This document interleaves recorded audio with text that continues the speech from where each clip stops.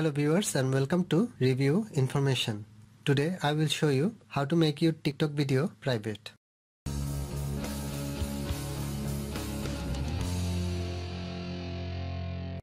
Go to the TikTok app from your apps list. Tap on the profile icon from the bottom right corner. Now select the video which you want to make private. Tap on three vertical dot below comment icon. A pop-up menu will open. In this menu you can see the option private. Tap on this. A confirmation message will pop up. Tap on confirm. Go back to your profile. You have successfully made your video private.